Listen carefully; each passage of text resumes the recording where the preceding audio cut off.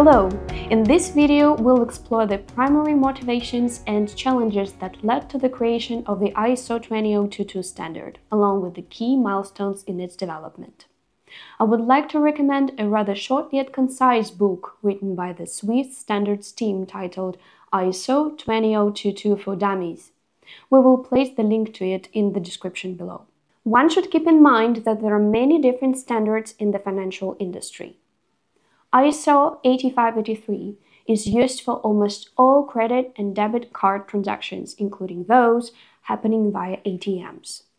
Several hundred million ISO 8583 messages are exchanged daily between issuing and acquiring banks.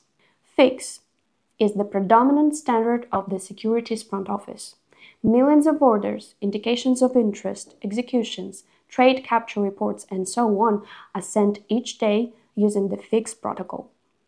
Swift Proprietary, also known as MT messages, is the standard for messaging in the correspondent banking, foreign exchange, and documentary credits. Over 11,000 financial institutions around the world use this standard to exchange millions of messages per day over the Swift network.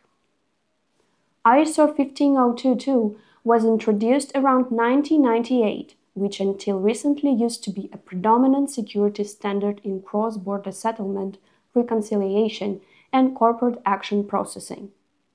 Its adoption in 2003 has led to a dramatic increase in straight-through processing rates.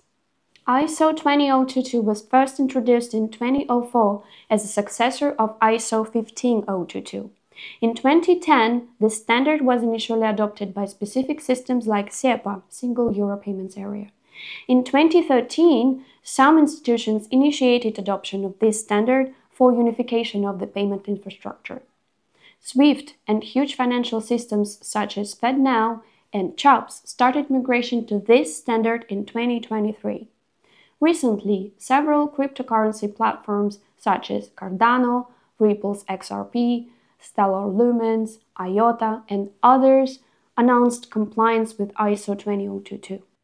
To assist FIs with their migration from SWIFT-MT to ISO 20022 messages for cross-border payments and reporting, CBPR+, SWIFT provided a free in-flow transaction service at the beginning of the coexistence period to allow all members of the SWIFT network the receipt of both MT and MX messages. The coexistence period is scheduled to end in November 2025. As of December 2024, less than a third of SWIFT's payment instructions traffic had originated on ISO 20022.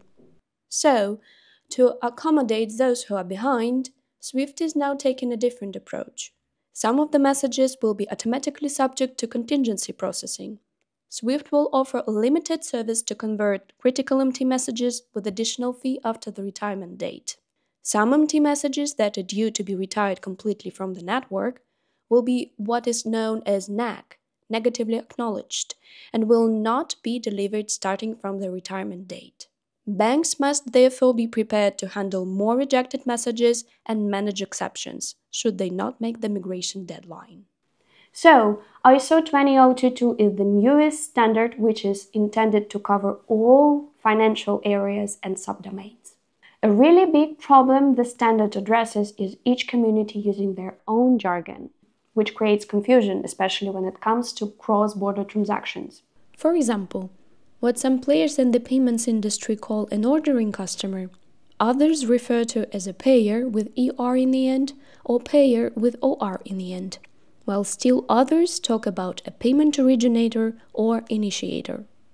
The context also plays a role here.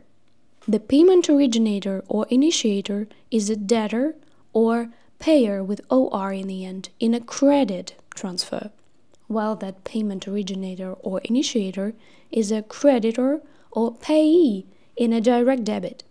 Resolving the discrepancies requires costly manual interventions, prevents automation in transaction processing, decreases visibility of cash flows and cash positions, and makes it very difficult to investigate the data for the purposes of fraud prevention.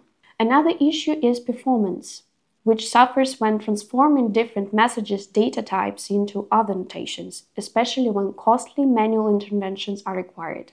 The solution lies in adopting a unified, extensible standard that can help to overcome barriers linked to the use of these different syntaxes and semantics.